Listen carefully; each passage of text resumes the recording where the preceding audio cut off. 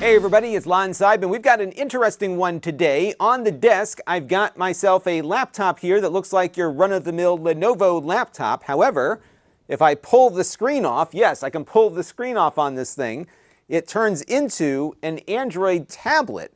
And I get the best of both worlds here. And when I've got the tablet running, the computer is still on and operating, so I can use the Windows side of this hooked up to a display while I take the display with me and run Android on it. And there's a couple of other neat little things you can do with this device, which we are going to explore in a minute. They call this the Thinkbook Plus Gen 5 Hybrid.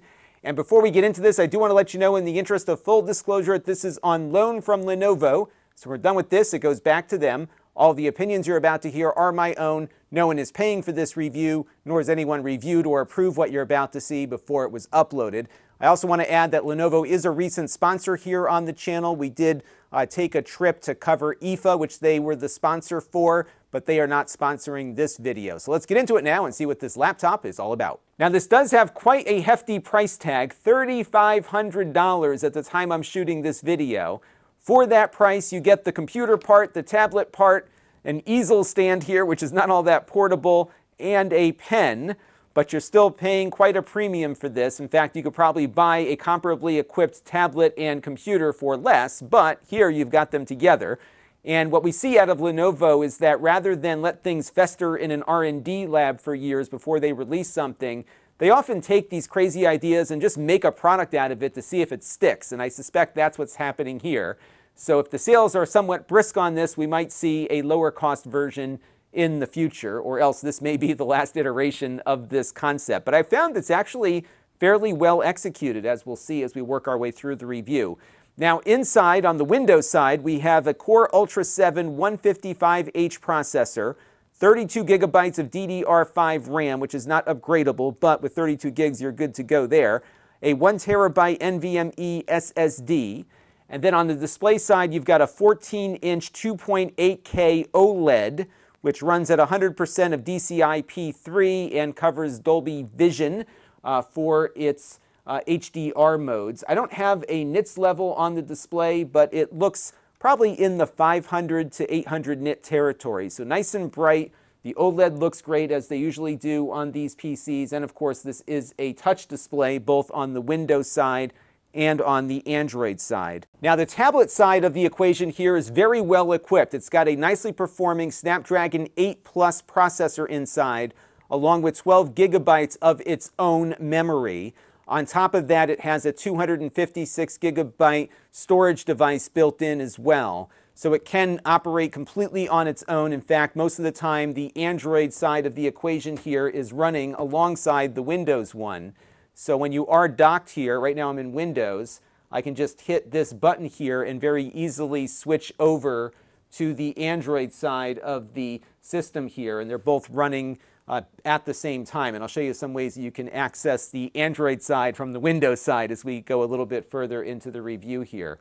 So it's pretty easy to switch back and forth here, and it feels fairly elegant in its execution if having two devices in one is important to you. It is, though, pretty heavy as far as devices go. So this is coming in all together here at about 3.87 pounds or 1.7 kilograms. So it is a bit heavier compared to other 14-inch laptops on the market at the moment, but you've got two separate devices basically in the form factor of one. The display on its own is about 1.73 pounds. It is all metal, so it's got a nice build quality to it, and overall it feels as premium as its price would suggest. You don't get much in the way of ports on this one, so when it is docked here, you've got a Thunderbolt 4 port on this side along with a headphone jack, and then on the other side you've got another Thunderbolt port and a power button, and that is it. Right here are the antennas for all of the wireless communication that the Windows side of the device can do. As you can see here on the back, we've got a couple of cameras. Nothing crazy here. You've got a 13 megapixel camera and a 5 megapixel wide angle camera. They look about the same as most tablets do, not spectacular, but they're passable and certainly more than what you get on a typical Windows laptop. On the Windows side, you can access the regular 13 megapixel camera from the Windows Camera app, in addition to the camera here at the top, and this will work on both systems. It is a 1080p camera. The display quality out of it, as you can see, is not great, but it is passable for doing conference calls and that sort of thing, and it looks the same whether you're in Windows or on the Android side. But it's pretty neat just how elegantly all this stuff comes together when it is docked. Now, as far as battery life is concerned, you could probably get about 20 hours out of this, provided you switch from Windows to the tablet operating system midstream. So I think you'll get about 10 hours or so of basic work out of the Windows component. It does have a pretty big 75 watt-hour battery on board, and probably an equal amount of time from the Android side just because it consumes less power. The display brightness, though, needs to be turned down for the best battery performance because these OLED displays do consume a good amount of power. So if you keep that display brightness down, stick to basic work, you can get a lot of longevity out of this, provided you don't mind switching operating systems midstream. Now, the Android display portion here charges through the computer normally, but if you detach it here and plug a USB Type-C power supply into the USB-C port here, you can charge it independently. It does not, though, have any display output capabilities from the Android side. So although you can plug external displays into the Windows component here through its Thunderbolt ports, this port is just data and power only. Now, like other Lenovo laptops, it's got a very nice keyboard and trackpad. The key travel is not as deep as I would like given how thick the case is, but it's not bad to type on. The keys are large and well spaced, and Lenovo has long perfected their keyboards here, and they are always very good. The trackpad here is equally on par with other higher-end Lenovo devices I have looked at. There's a number of biometric options for logging into Windows. So on the side here, the power switch works as a fingerprint reader, and the camera here also has infrared, so you can use facial recognition to log into the Windows side of the device without having to use your PIN or password. The facial recognition works on the Android side as well, but there is no fingerprint option when the display is detached. All right, let's see how these two pieces now work together. So right now we are in Windows mode, and I've got my computer here hooked up to a docking station. So we're able to mirror the video output. And if you look here, of course, we've got Windows going on both screens.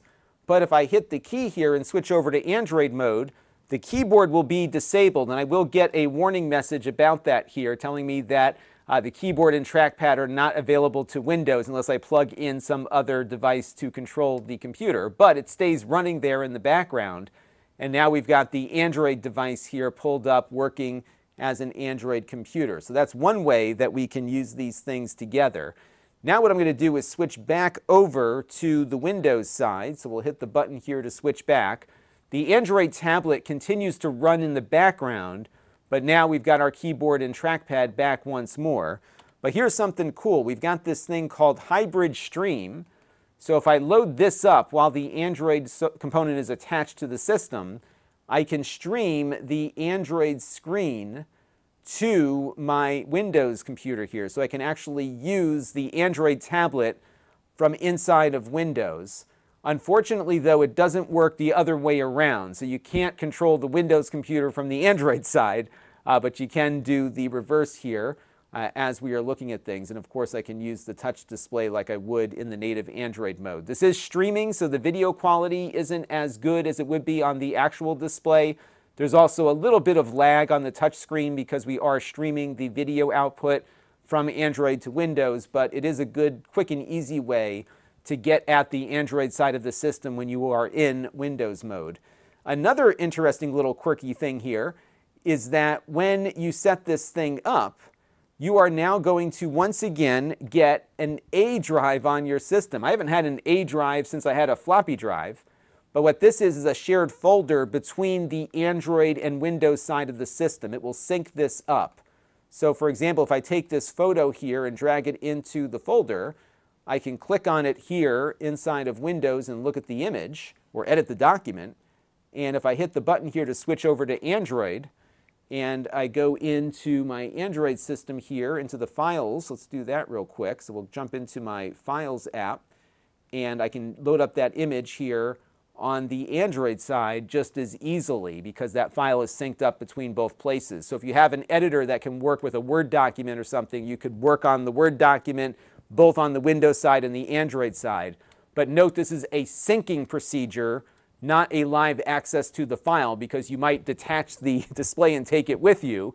So you do need to make sure you need to avoid collisions where you're editing the file on both systems at the same time. So there are some ways to move things back and forth, a little less elegantly perhaps than the hardware here, but it is possible based on how they set things up with this hybrid method. All right, let's take a look at a fun little demo here. I've got the Aether SX2 emulator running, which is a PS2 emulator, and we're running Burnout Revenge here at full speed at 60 frames per second on the Android side of the system here. So as you can see, that Snapdragon processor has got a lot of capacity here. It's a great device for emulation and other types of gaming activity along with regular Android apps. We'll look at some pen activity in a minute here.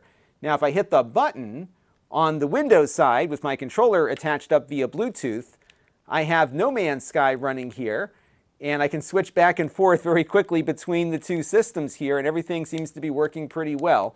Performance in gaming out of this Core Ultra 7 processor is about where I've seen other ones land with this game and others. So for example, right now in No Man's Sky, we're pulling about 40 to 50 frames per second at 1920 by 1200 at the standard settings. They recently updated the graphics in this game, so they're a little more demanding than they used to be. But you can run games like this and Red Dead Redemption 2 and others at playable frame rates, even with just the Intel hardware, which is pretty nice to see here. So I can jump into my spaceship here and maybe take a quick break from No Man's Sky and jump back over to the Android side of the equation and keep playing my other game here. So pretty cool. And the performance on both systems is very, very good, which it should be for its price point. And on the 3D Mark Wildlife benchmark test running on the Windows PC side, we got a score of 25,078 on the regular version of that test and 6,142 on the extreme version. That lines up very favorably with a MacBook Air, for example, insofar as its graphics performance is concerned. Looking over at the tablet performance on that same test, we got a score of 10,955 out of its Snapdragon 8 Plus processor on the regular test and 2,773 out of the extreme test. And you can see that lines up very closely with what you might get out of an Apple A15 tablet chip. And on the 3D Mark stress test, we got a passing grade of 98.7%, which indicates that we shouldn't see too much thermal throttling when it's placed under sustained load. Fan noise out of this is very minimal. There's no fan on the tablet side, and on the Windows side, it is very, very subdued, even under heavy load. So pretty quiet operation all the way around. Now it does come with a pen, and the pen works on the Windows side of the system and the Android side of the system. On Android here, I'm running an app called Nebo, which is a note-taking app that came pre-installed, and it seems to work just fine here, although there is a bit of latency to the pen here, as you can see that line having to catch up with my writing here. So not the best pen experience. The display is a bit slippery, but the pen does work. And if we shoot back here into Windows mode, let me get everything reconfigured, you can see how it works on the Windows side. So you do have to get it kind of in the right spot here for it to redock itself. It's not always the easiest thing to do. There we go. And now that we're back in Windows, if I log back in here, you can see the pen picks up automatically right when I switch back. And then if I go back over to Android once again, it goes right in here. So it's pretty cool in the sense that it seamlessly switches back and forth between different systems. But on the Windows side, because you can't use the display flat, it's a little harder to work with the pen here. So this is about as far back as you can get with the display in Windows mode here, but still kind of neat that you can go back and forth with the pen. So who is this device for? That is hard to say, given the fact that it's a very expensive device, and I'm not sure how many people actually need something that can run both Windows and Android at the same time like this does. But it is a very nice tablet, and it's a very nice Windows laptop, and it works pretty well insofar as switching back and forth and making use of both systems simultaneously. So there's probably some use case here. What I liked most about it is that its performance, no matter which operating system you're using, is very snappy here. So the Snapdragon processor on the Android side feels great, And of course, you've got the nice Intel chip on the other side that makes it also a very good PC here. So when we switch over to the Windows side and we jump into our web browser, we get equally snappy performance here out of that Core Ultra 7. So that's the nice thing. One of the things that I'm noticing on this, though, is that because your hardware doesn't change when you switch between operating systems, you have to take a second to reset your brain insofar as how the OS works, because Android and Windows are very different from each other, especially insofar as how they handle window management and applications and everything else. So I found the Android experience to be a little bit better when I get the display off and use it like a tablet, because my brain is able to process that a little better than having a Windows machine 1 minute with the same hardware and an Android machine the next. But it does switch back and forth here quite nicely. The performance is good on both operating systems to do basic video editing. Nothing spectacular, but stringing clips together should be fine.